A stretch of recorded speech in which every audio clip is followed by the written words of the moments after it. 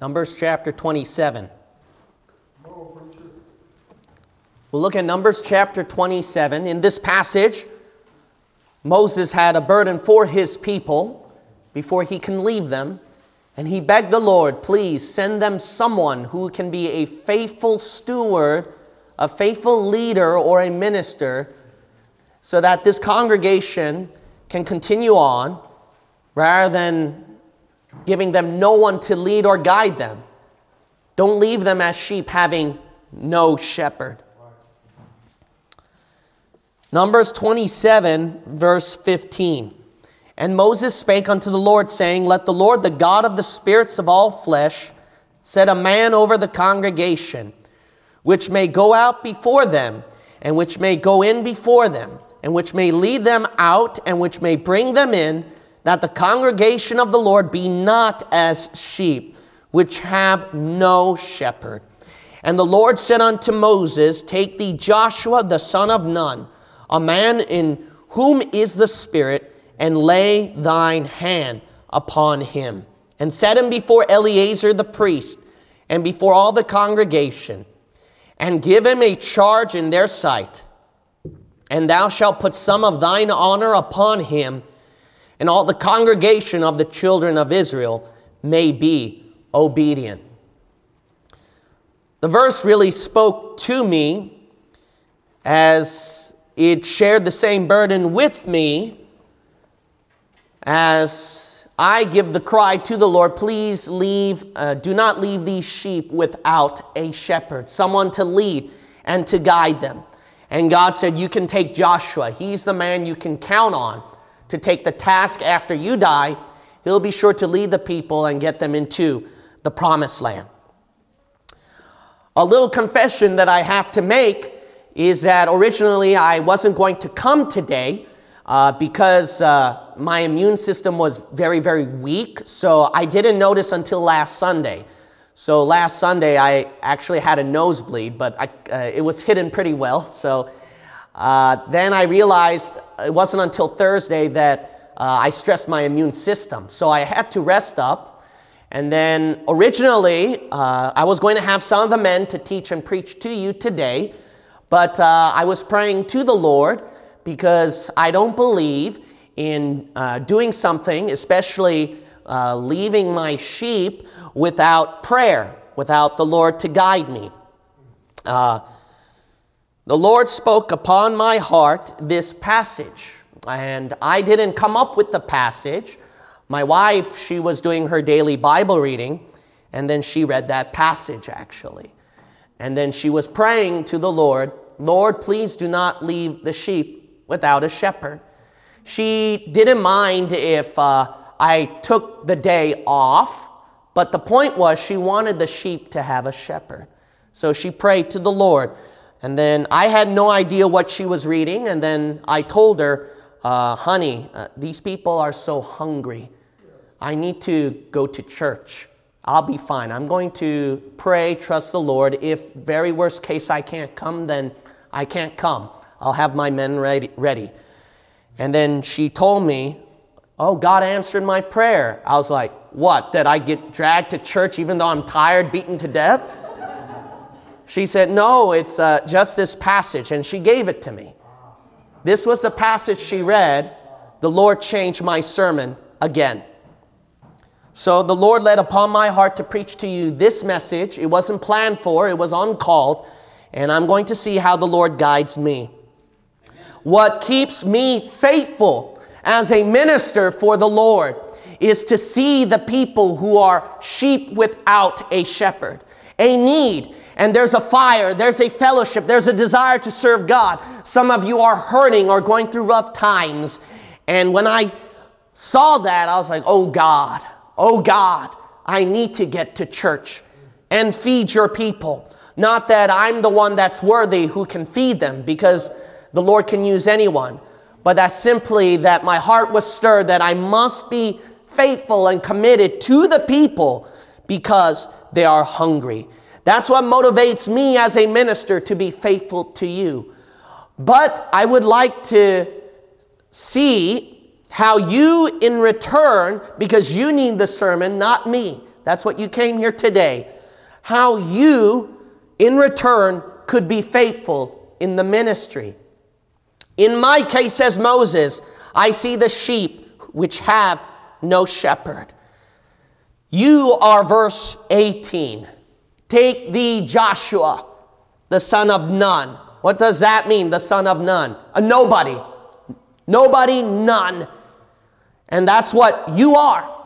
You are Joshua. You're just a nobody. People don't recognize you. They don't applaud you. Everybody knows the pastor, obviously, and the church and everything, but they don't know you. However, you are needed to carry on for the sheep here who have no shepherd.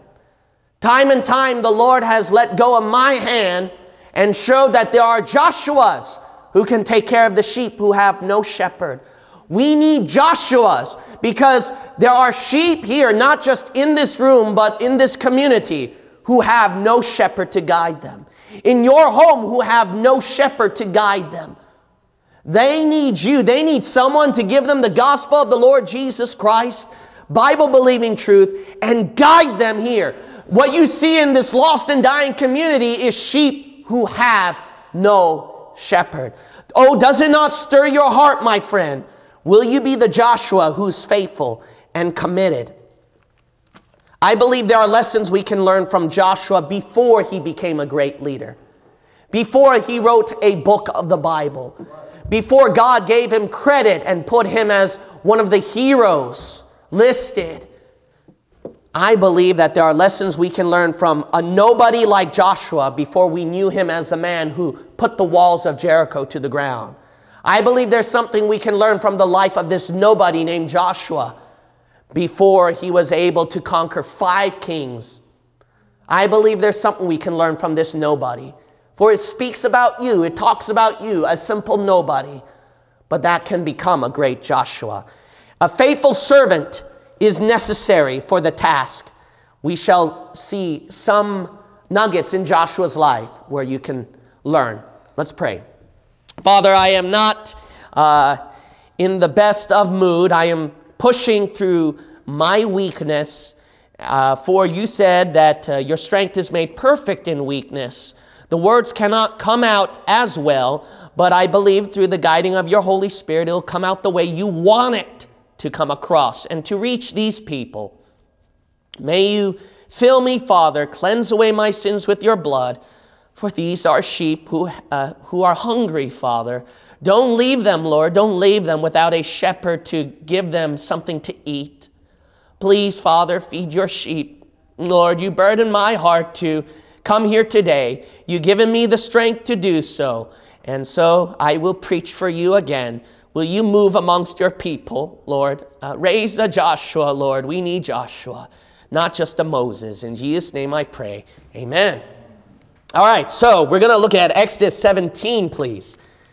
Exodus chapter 17. The first mention of Joshua is given right here on his battle and his warfare with Amalek. In his battle and warfare with Amalek, Joshua is first mentioned. He is the one who is to be the fighter. He is holding on to his sword, clinging on to dear life, battling all the enemies and just fighting and fighting. This is what? A nobody. A nobody who is just clinging on to his or her sword for dear life. A nobody just swinging the sword, fighting the enemies. A nobody who doesn't get that much credit. A nobody who's just surviving, literally, while being faithful to the Lord. Just surviving while being faithful to the Lord.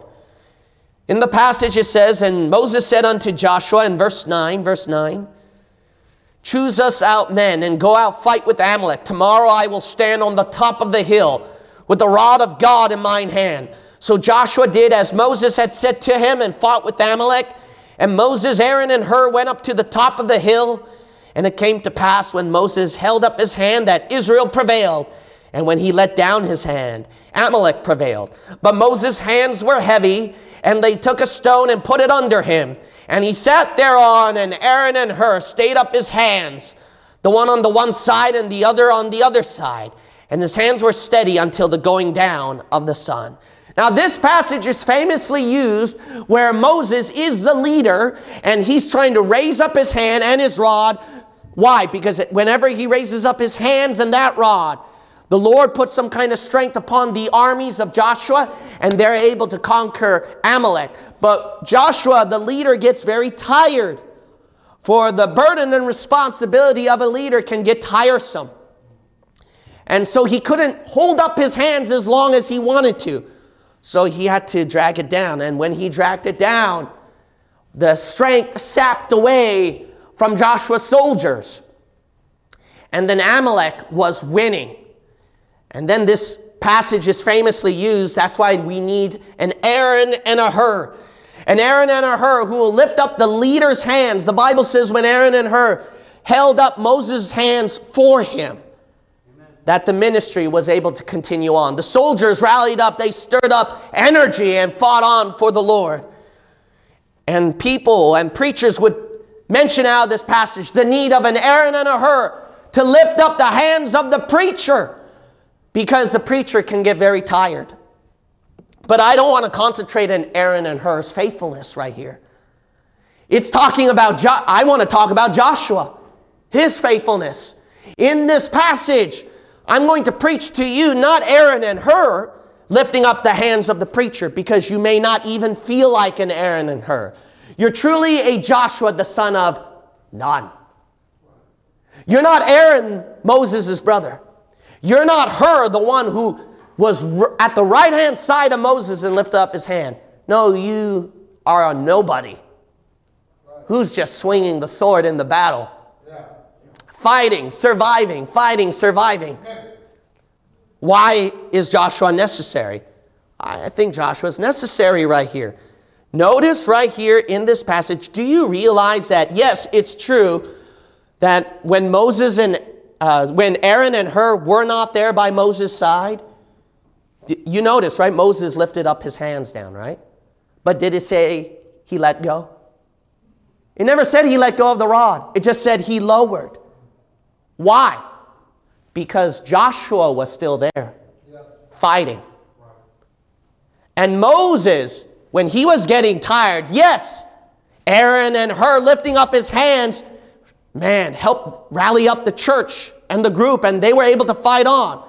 Yeah, Moses, I'm sure, was happy for an Aaron and Hur, but I'm pretty sure he was very grateful for a Joshua when Aaron and Hur weren't there to lift up his hands.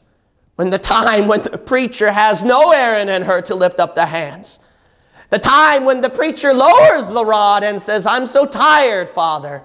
But he's clinging on to dear life, onto the rod, leading the people, even at the preacher's weakness, even at the preacher's fault and the preacher's imperfection. When his stamina and energy lowers, Joshua never dropped the sword. And because Joshua clave onto the sword, and yes, even though the whole church was losing and Amalek was winning, Joshua still clave onto the sword. And that's why Moses clave onto the rod. My friend, when the man of God and when God calls and ordains a preacher to lift up a ministry, and he lifts up his hand and the rod gets tiresome and he lowers it and he says, oh God, I'm just so tired, Father. I'm just so tired. But guess what? That preacher can't let go, because he sees Joshua over there. And because Joshua is fighting against the enemy, that's why the preacher says, I cannot let go of the rod. I'll cling on to it. Even if I'm falling, even if I'm being weak, I will hold on to the ministry, still lead, and faithfully commit to your people. And oh, to God, we need not just Aaron and Hur's, but during the preacher's weakness, during the preacher's lowering of the rod, we need Joshuas who will cling on to the sword. We need people who would fight the battle. Just keep fighting and fighting the battle, even if they're losing. Even if Amalek is winning, even when the preacher is losing, even when the preacher is getting down, we need Joshua's to take up the sword and keep fighting on for God. Amen. Because you never know, Joshua, behind the scenes, where you're not watching, because all you're seeing is blood. All you're seeing is struggle and fight. You have your fight. You have your war. And you're so busy getting involved in the church, helping out people. And you're fighting the battle of the Lord. You have no idea that Moses is behind the scenes. That preacher is behind the scenes in discouragement, in weakness, lowering the rod. You have no idea what's going on over there. The preacher, in his weakness, in his lowering, you know what we need? The Joshuas who are faithful, who will still hold on to the sword and fight. Why? Because it makes the preacher behind the scenes, where you don't see during his time of discouragement, he observes the Joshuas. He sees the Joshuas fighting. He sees the Joshuas praying. He sees the Joshuas overcoming battles. He sees the Joshuas conquering their enemies. He sees the Joshuas soul winning. He sees the Joshuas coming to church. He sees the Joshuas getting involved in so much work into the church that the preacher just can't let go, even though he's dropping. Amen. We need the Joshuas. That's why you need to be faithful, Joshua. Why? Because you don't know that preacher if he's lowering the rod. That's why you need to be committed, Joshua, because you don't know if the preacher is about to drop the rod. You don't know, Joshua, that preacher is clinging onto that rod because you're still fighting and clinging onto your sword. That's why you need to be faithful, Joshua. Well, the church is getting weak. People aren't coming to church. Brothers and sisters in Christ I pray for don't come anymore. I'm getting discouraged. So much battles I'm fighting in my life. My friend, that's why it's so important you cling on to the sword, because your preacher, your leader is also becoming weaker. But that doesn't mean the battle is lost. It loses. It's lost when Moses dropped the rod. What if Joshua said, we're losing the battle. Our leader is getting weaker, and dropped the sword and ran away? Amalek would have won. You know why Joshua won? He held onto the sword even though he was losing and his own leader was losing. That's why they won. You know why Satan can't destroy this church? There's some Joshua who's clinging onto the sword. Even though Moses' hands are getting heavy and there's no Aaron and Hur to lift it up. But Aaron and Hur will come. But there comes a time when Aaron and Hur are not there. Who will be the one to swing the sword? Exodus 24. Exodus 24. That's one thing we notice about Joshua's faithfulness. Even though he's losing in the battle, he's still fighting because he doesn't realize that the leader is about to drop, and his action saved his life. His action rescued the people. As a matter of fact, if you go back to Exodus 17, we won't go back there, but the Bible says that Joshua won against Amalek. And God told Moses, say to Joshua. Why? God never forgot Joshua's faithfulness. The son of nobody. Everyone looks at Aaron and Hur. Aaron and Hur who held up the hands of Moses. But God saw Joshua. He didn't speak to Aaron and Hur in this passage. We need Joshuas. We need Joshuas. Too many people want to be an Aaron and Hur. No, you're the son of none. You're just a nobody who's holding on to a sword. Surviving every day, just swinging it left and right, fighting for the Lord, just fighting on for dear life. Exodus chapter 24. We'll look at verse 9. Then went up Moses and Aaron, Nadab and Abihu, and 70 of the elders of Israel, and they saw the God of Israel. And there was under his feet as it were a paved work of a sapphire stone, and as it were the body of heaven in his clearness. And upon the nobles of the children of Israel he laid not his hand. Also they saw God and did eat and drink. And the Lord said unto Moses, come up to me into the mount and be there. So notice right here that the 70 elders of Israel, they get to see the glory of God. Did you see that? Man, that's a wonderful thing. I mean, imagine seeing God. He didn't show them all of his face, but he showed them a bit of his look. Man, you ever been on the mountaintop, just like those 70 elders, and you may not have seen God completely face to face, but you got a little glimpse of him, and you felt like heaven, and you're off at a summer camp or a blowout or a revival meeting, and you got a little taste of heaven and glory, and you're like, woo, glory to God, and it keeps you being faithful for the Lord. Keeps you being faithful for the Lord. Joshua missed out. Joshua wasn't there. Look at verse 13. And Moses rose up, and his minister Joshua, and Moses went up into the mount of God. And he said unto the elders, tarry ye here for us until we come again unto you. And behold, Aaron and Hur are with you. If any man have any matters to do, let him come unto them. And Moses went up into the mount, and a cloud covered the mount. And the glory of the Lord abode upon Mount Sinai. Now notice right here, Joshua missed out verse 9 through 11. He misses out the glory of the Lord, the mountaintop experience. And then Moses says, okay, Joshua, your turn. Let's go to the mount. Yeah, glory to God. I'm going to see God, the glory of the Lord. But he doesn't. The Bible never mentions he does. Just goes over there to minister. Why? Because I'm not the Aaron and Hur.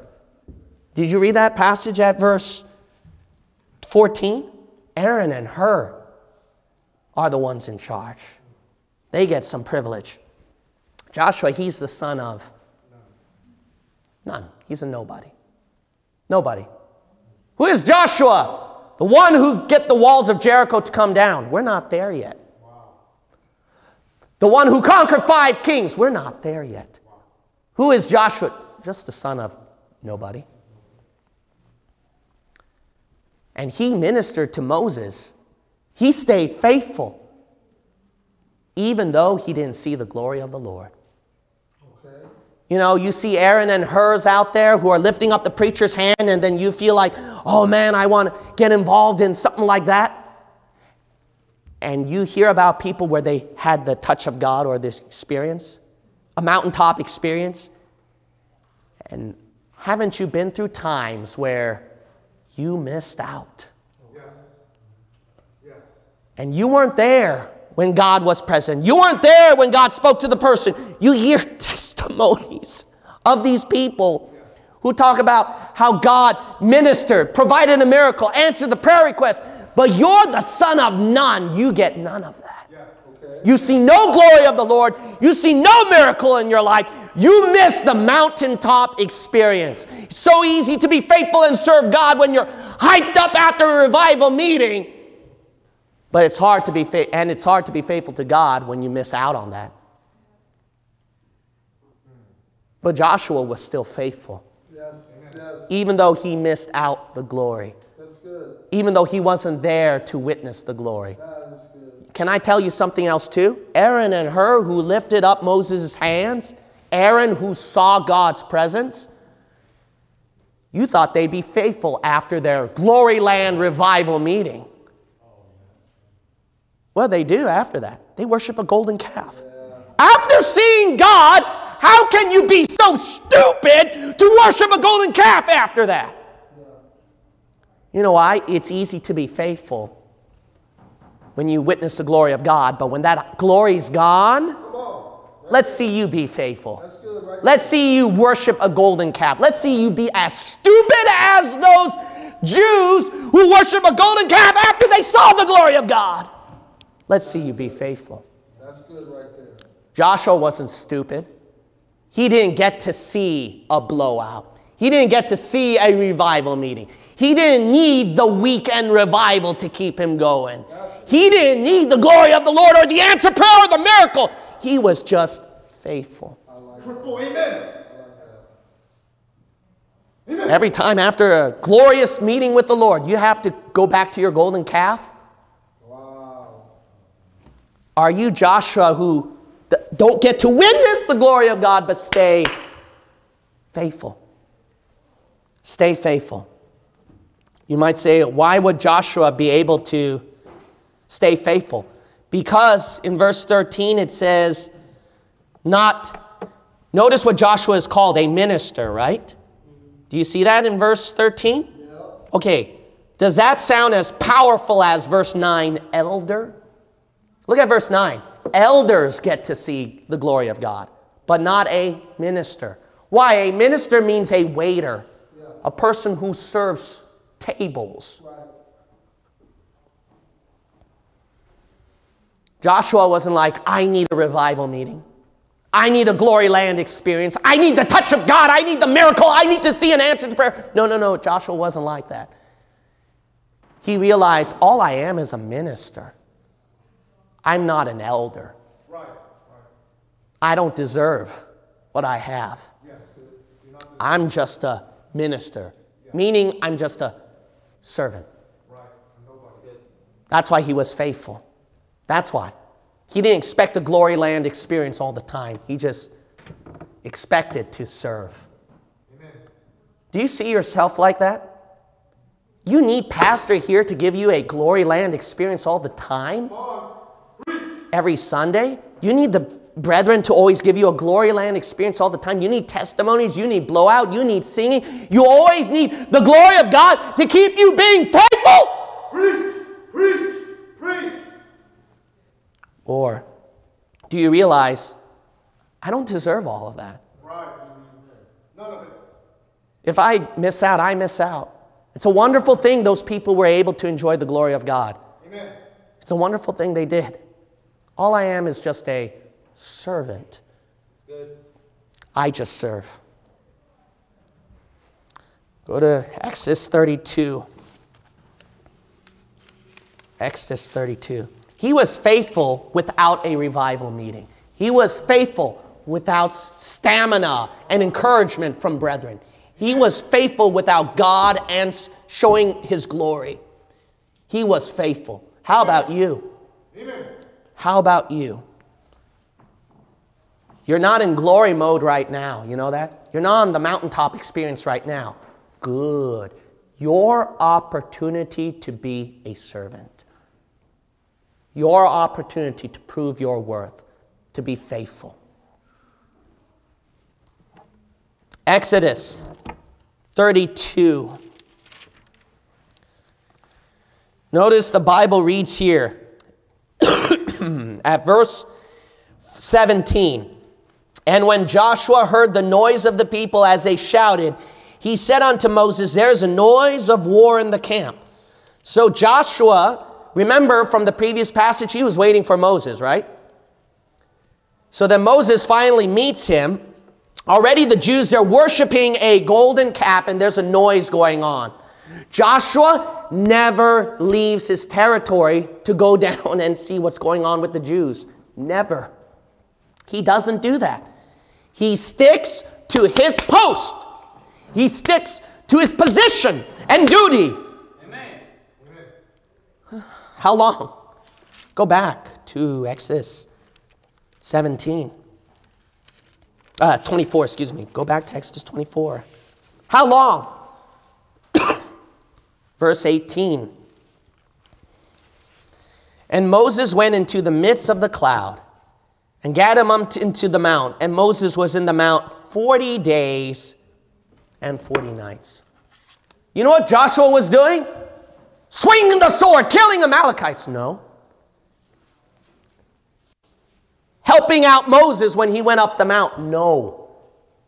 Moses was alone with God in Mount Sinai. Joshua was stuck in the middle of the mount somewhere. Moses had to be alone with God. And Joshua had to wait. That's good. He had to wait. He couldn't even serve tables.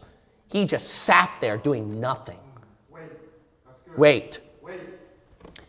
You know what faithful people do? They wait. Wait. No, I need to swing the sword, at least cut some head offs. battle for the Lord, soul winning and fight on for the Lord. No, no, no. You wait. Wait. Well, at least I can minister. That's a servant, right? Serve tables, wash their feet. No, wait. Wait. You know what the problem with people nowadays is? They think they're faithful to God's work when they do something. They have to do something. What can I do? What can I do? No, just do the same thing you're doing. Wait. And just wait. Well, that ain't helping out. I need to help out Moses. I need to help out Moses. No, Moses needs to be alone with God. Spend one-on-one time. And I know you want to help out Moses, and Moses needs all the help that he can get. But God says, no, Moses, just me and you. Joshua, sit there. How long, Lord? I ain't telling you. Sit there. Wow. Good preaching. Joshua didn't know it was 40 days, 40 nights. The Jews, they were worried. They got scared. They was like, Moses died. But Joshua stuck to his post. Can you imagine? Probably in his mind, he's thinking, Moses died. I wonder what happened. What's going on? Joshua still stuck to his post. Isn't it interesting that the Bible says in Exodus 24, when you read that passage again, the Bible says his minister Joshua. Joshua, how can he minister to Moses? All he did was sit up there and wait. 40 days, 40 nights. How can he minister to Moses? You can minister to the preacher by simply doing nothing and waiting. Amen. Amen. Oh, I ain't helping out Moses. Moses needs that. I need to do something to help out Moses. Moses says, no, you need to just sit there and wait. You're helping me out by doing that. Amen. Amen. Amen. Didn't you know you're faithful by just sitting still at the feet of Jesus, Mary, rather than doing something, Martha? You're being faithful. I know you want to spiritually grow. I know you want to accomplish more things for the Lord. And I know you want to get busy and get more active. And it discourages you when you see your brethren who are making leaps and bounds and you're still falling behind. But guess what? You are in the right place to be where God says, wait. Wait. You are ministering to God's people that way. Wait. Wait. You want to be faithful? Then you need to wait. Joshua, you think he's a waiter after cutting off people's heads? So much into action, action, action, action, war, conquering enemies. Yeah. It's got to get to him to sit still without God telling him how long it would take. Okay. And some of you get jittery just after a couple weeks. You can't do 40 days. Wow. God just wants you to sit still. Amen. You want to be faithful, Joshua? Time to stop cutting off heads. Put the sword in the scabbard and wait until God gives you the next command. That's good, preacher. Amen. Amen. You want to be faithful, Joshua? Learn to wait. Amen. Go to Exodus chapter 33 again. Excuse me, chapter 32 again. If Joshua did not wait, what would he have done? You ever thought of that? What would he have done? At verse 17, he thought it was war going on at the camp. Joshua, he would have left his post that God told him to wait and to stick to. Joshua would have left his post out of fear. Those Jews are getting slaughtered by the enemy. I need to go over there and do something. But no, Joshua didn't do that. Even though he thought, it's war. They're dying right there. I need to go down there and help them. Thank God he didn't. Yes. What if he went down there? Maybe he would have been swung by the crowd to worship the golden calf. Maybe they would have imprisoned him or killed him for opposing them. It was a good move that he waited. If he went and done something, it would have harmed him. Hey, Joshua, I know your perception is there's a noise of war going on in the church. And they're dying, and I need to go down there and do something. Better yet, no. You leave them alone to God. Amen. God had no hesitation. They were worshiping a golden calf. God didn't care. You shouldn't care either. You should entrust them to the Lord. And I know you feel like you have to get involved in every single detail and thing. But my friend, if you do that, you're going to get harmed yourself. Amen, Pastor. Amen. Because your perception is like Joshua. They're dying. They need help. And God's like, no, they're not. They're okay. They're just caught up by the ways of the world. You need to sit still and wait. If you get out, if you leave your post, you're going to hurt yourself. That's why you should wait. Go to Exodus 33. Exodus chapter 33. The Bible says in verse 5, "For the Lord had said unto Moses, say unto the children of Israel, ye are a stiff-necked people. I will come up into the midst of thee in a moment and consume thee. Therefore now put off thy ornaments from thee, that I may know what to do unto thee. And the children of Israel stripped themselves of their ornaments by the Mount Horeb. And Moses took the tabernacle and pitched it without the camp, afar off from the camp, and called it the tabernacle of the congregation. And it came to pass that everyone which sought the Lord went out unto the tabernacle of the congregation, which was without the camp." Now notice right here in verse 10, "And all the people saw the cloudy pillar stand at the tabernacle door, and all the people rose up and worshipped, every man in his tent door." What happened was, after they worshiped the golden calf, they were in trouble. So Moses said, God's angry at you. You're a stiff-necked people. I'm going to go to the tabernacle and intercede with God on your behalf. And those Jews, they cleaned up all their pagan stuff. And then they saw Moses going inside the tabernacle. And what they did was they stood in front of their tent door and then they worshiped the Lord. Sounds like a noble thing, right? Sounds like a great thing. Finally, these members are getting right. Finally, they're being faithful to the Lord. They're returning. I find something interesting right here. If we look at verse 11, "And the Lord spake unto Moses face to face, as a man speaketh unto his friend. And he turned again into the camp. But his servant Joshua," there you are again, Josh, "the son of Nun, a young man," what does it say? "Departed not out of the tabernacle." Joshua, instead of being in front of his tent and worshiping the Lord, he got away from his tent, went to the tabernacle where Moses was talking with God. That's good. You know, if I were those Jews after worshiping a golden calf, I wouldn't just clean up my stuff and stand in front of the tent door and worship God.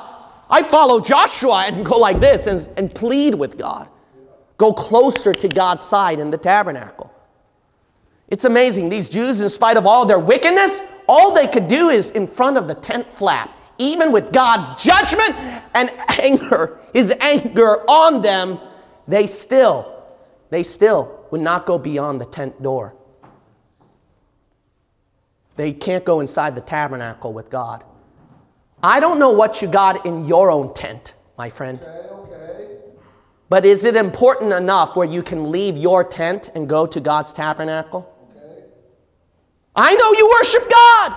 I know you got your own things in your tent. You got work, you got family, you got a schedule, you got everything important. You got your own plans. You can't come to church because of a planned vacation or something. Look, I get all that. But are you like Joshua, who says, I can leave my tent and go inside the tabernacle to serve God all the way? You think that God is pleased when you clean up all your pagan idolatry, you get right with God, and then you just worship the Lord from your tent. When's the last time you got out of your tent? Huh? When's the last time you got out of your tent and said, okay, God, me and you, I'm faithful to you. No tent behind me, Father. No turning back. Forsook all to follow thee. But schedule? your own plans, your goals, your tent always keeps you back from worshiping the Lord at the tabernacle. You just worship him afar off. Every time you sing a hymn here, every time you come to church today, and even when you try to go close to God on the altar, you're still at your tent flap. Ooh, that's good. Come on, Joshua. Where's Joshua where he's able to go into the tabernacle? Leave his tent. Wow. You want to be faithful to the Lord? You got to leave your tent. Good, preacher. I can worship God from my tent. Yeah, so can the Jews. But you're not like Joshua.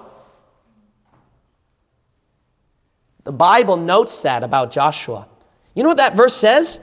It's not just Joshua. It said in verse 7, and it came to pass that who? Just Joshua? Just Moses? Or what? Everyone which sought the Lord went out unto the tabernacle of the congregation, which was without the camp. Everyone can do it. But they didn't. They just stood in front of their tent door, cleaned up their sin, and worshiped the Lord. I'm right with God. And come home Monday, they're just the same. Because that tent always keeps them behind.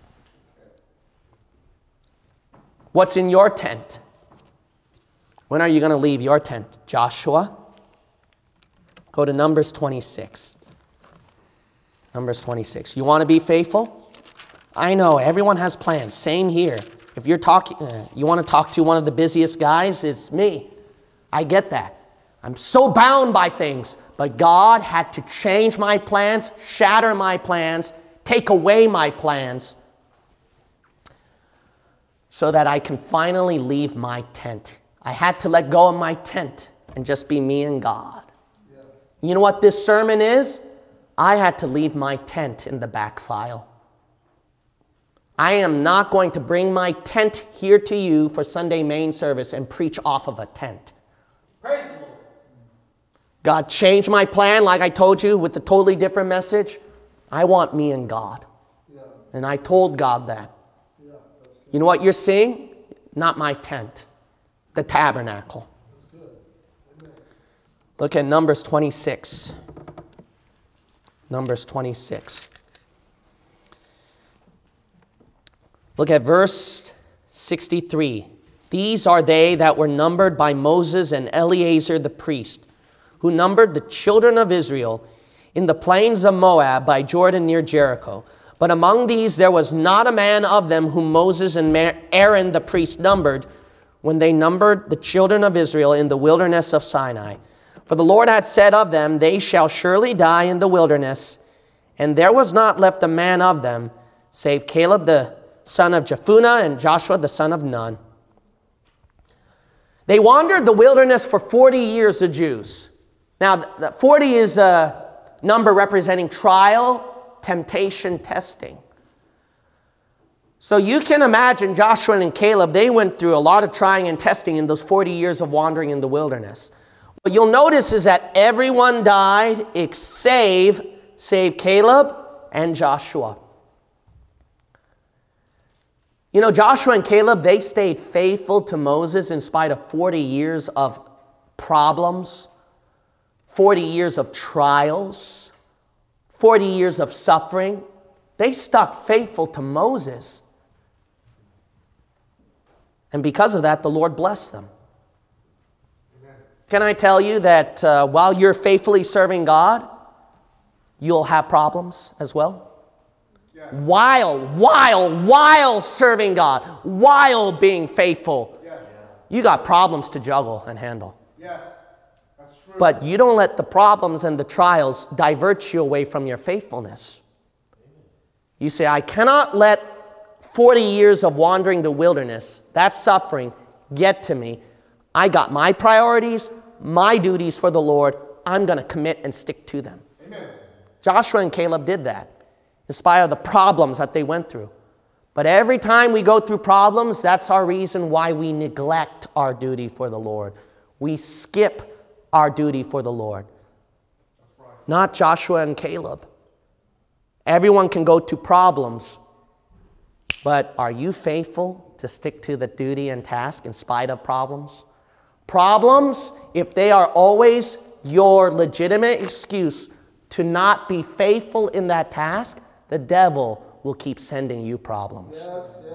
And where you think that, let me get the problem behind me, then I'll faithfully commit and get back to that one, the devil will send you a new trial and suffering. There's always problems. The question is, are you faithful during the problems? Are you faithful in spite of the problems, or do the problems control you? Do problems control your life? Everyone has their emotional distress, their depressing moments, their own problems, something that hurts them deep down inside. But let me tell you something, my friend, is no faithful servant can get to serving God without a hard time. Yeah, that's true. None. None. They all bear that while serving the Lord. Amen. Praise the Lord. I know what's going on in our minds, but then I'm going to die. I'm not going to survive. You're pushing me to do something. Oh, don't push me. You can't have me do that. My friend, are you trying to save yourself? You're trying to save your own well-being, your own stress level. And you're saying, oh, I can't do that work of the Lord because I have to what? Save yourself on this and this and this? The verse didn't say Caleb and Joshua saved themselves. You know what? Who saved them at verse 65? The Lord. It says, for the Lord had said of them, verse 65. It says, save Caleb the son of Jephunneh and Joshua the son of Nun. They got saved not because they saved themselves, not because they took care of their health, and not because of, oh, you know, I took care of my problems first and I prioritized my problems. And no. God saved them. You know what you'll find out when you're faithfully serving God in spite of problems trying to get a control over you? If you refuse the problems to control your life and you stay faithful to the Lord, you're going to soon find out you're still alive had it not been the grace and mercy of God. Amen. Rather than your own plans, your own management skills, and your way of handling stress levels. Amen, preacher. Knock all that out and be faithful and serve God Almighty, because He's the only one that will save you and pull you like a brand plucked out of the fire. That's literally God. He saves you. Amen. Amen. Amen. If you put yourself into it and say, no, I got to look at my stress level, time management, and all these things, and these problems I got to take care of. Oh, I'm so discouraged. I can't go to church. Don't push me and stuff like that. You're trying to save yourself rather than letting the Lord save you. Amen. That's good. I became a pastor. I can only get the walls of Jericho to fall down because of my wilderness back then. And I had to drive through 5 hours of Los Angeles traffic, taking care of a small church that now closed down. It wasn't going to become fruitful.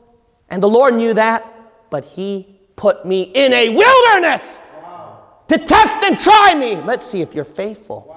Joshua, the son of no one. I wasn't Gene Kim with this ministry. I was the son of none. The son of none. Just being faithful. No matter how many problems I went through and I felt like dying and I felt like throwing up and I felt like I would lose it all, God pulled me out of the fire every single time. And He still does it today. Amen. You know why you don't see any miracles in your life of God pulling you out of the fire? You never let Him. You never let Him. You always put yourself away from the fire, running away from the fire. That's why you don't see God's mighty work pulling you through the fire. Look at Numbers 14. Numbers 14 and Numbers 27. Numbers 14, Numbers 27. I do not give a testimony of my life to tell you that I'm better than you, because I am not. I only give my testimony with such conviction because I know what it's like to literally have problems and you're juggling everything and you need to have faith and let go and let God. and let God save you, not yourself. Amen. Amen, Pastor. If there's one thing my ministry should prove with all these fruits is literally a guy who's a nobody who clung on to dear life except God's grace. Yes. That's the fruits and the power of this ministry. Not this person, but all God. Yes. Gene Kim can't save himself a lick. Gene Kim would have killed himself so many times over for his fouled up dumb mistakes. Yes. Gene Kim can't save himself. I need God. Amen. You think you'll do a good job saving yourself? You might kill yourself one day if you're not careful. Wow. Yes. Look at Numbers 14. And then notice right here. Now this is probably the famous passage out of everything that proved Joshua's faithfulness and commitment to the Lord and to the work. Verse 6, and Joshua the son of Nun and Caleb the son of Jephunneh, which were of them that searched the land, rent their clothes. And they spake unto all the company of the children of Israel, saying, the land which we passed through to search it is an exceeding good land. Verse 10, but all the congregation bade stone them with stones, and the glory of the Lord appeared in the tabernacle of the congregation before all the children of Israel. For some of you who don't know the story, all the Jews, all the church, all the congregation turned against Moses, except Joshua and Caleb. They stood faithful. Because of their faithfulness, God said, I'm going to wipe out all this older generation in the congregation, but I'll spare only Joshua and Caleb because they were faithful while the rest were not. How can Joshua be so faithful? I find something interesting what the Lord said. Because God said this. Look at the same chapter and look at verse 24. This is what God said in verse 24. But my servant Caleb, because what? He had another spirit with him, and hath followed me fully. Him will I bring into the land whereunto he went, and his seed shall possess it. Why? Because the spirit of the whole congregation was very bad. It was discouragement, bitterness, fear. But God said Caleb had a different spirit. Go to Numbers 27. Numbers 27. Joshua too, he had the spirit. Look at Joshua. Numbers 27, excuse me. Numbers 27, verse 18. Numbers 27, 18. And the Lord said unto Moses, take thee Joshua the son of Nun, a man in whom is the what? Spirit. In whom is the Spirit. Joshua had another spirit too. Now I'm going to show you something pretty eye-opening here, which is amazing about our Lord. If you know your passage, the Lord, he put a spirit upon the people, and they were able to be filled with the Spirit, and they were able to prophesy. You're going to look at Numbers 11. Look at Numbers 11. Numbers 11. Numbers 11. Numbers chapter 11. And then we'll read verse 24. Numbers 11, verse 24. And Moses went out and told the people the words of the Lord, and gathered the 70 men of the elders of the people, and set them round about the tabernacle. And the Lord came down in a cloud, and spake unto him, and took of the Spirit that was upon him, and gave it unto the 70 elders. And it came to pass that when the Spirit rested upon them, they prophesied, and did not cease. But there remained 2 of the men in the camp. The name of the one was Eldad, and the name of the other Medad. And the Spirit rested upon them. And they were of them that were written, but went not out unto the tabernacle, and they prophesied in the camp. And there ran a young man and told Moses and said, Eldad and Medad do prophesy in the camp. And Joshua the son of Nun, the servant of Moses, one of his young men answered and said, My Lord forbid them. And Moses said unto him, Enviest thou for my sake? Would God that all the Lord's people were prophets, and that the Lord would put his Spirit upon them. Now let me connect all these 3 passages together. You notice right here, God put his Spirit and his power on the 70 elders at verse 25, right? Now Joshua would be okay with that because, hey, they're elders. They saw the glory of the Lord at Mount Sinai. Right. I'm used to that. Yeah. But what got to his goat was verse 26. Not elders, just two nobodies in the camp, Eldad and Medad, and God's Spirit was on them. Joshua, he did not like that. It got to him. As a matter of fact, he was jealous because of verse 29. Moses said unto him, envious thou for my sake. Why would Joshua be jealous for Moses' sake? You know, Joshua, in verse 28, he's telling Moses to forbid them from prophesying. Why? Because, verse 26, they did something abnormal. Eldad and Medad prophesied in the camp, not in the tabernacle with the 70 elders. So when Joshua, here he is strictly obeying orders. He's not being a show-off. He's not trying to be a spiritual guy. He's being humble, being faithful to the Lord. Let the 70 elders be filled with the Spirit of God. Let the Lord mightily use them in the tabernacle. But then he sees these two guys in the church all of a sudden claiming they have God's Spirit power and prophesying. That gets to Joshua. He's saying, you're out of line. You got to be here with me. But Moses exposed to Joshua, you're being envious for my sake, pretending to be my side because they were out of bounds. It should be only in the tabernacle with the 70 elders. You're doing it for my sake, but you got envy in you. You know what the problem with faithfulness is? Faithfulness makes us set up our own standards of spirituality and humility. That when we see God, the Holy Spirit, using somebody else, and it doesn't follow our way of faithfully serving God, we get judgmental and we say, no, you should stop. God's not in you. Why? Because they're not like you?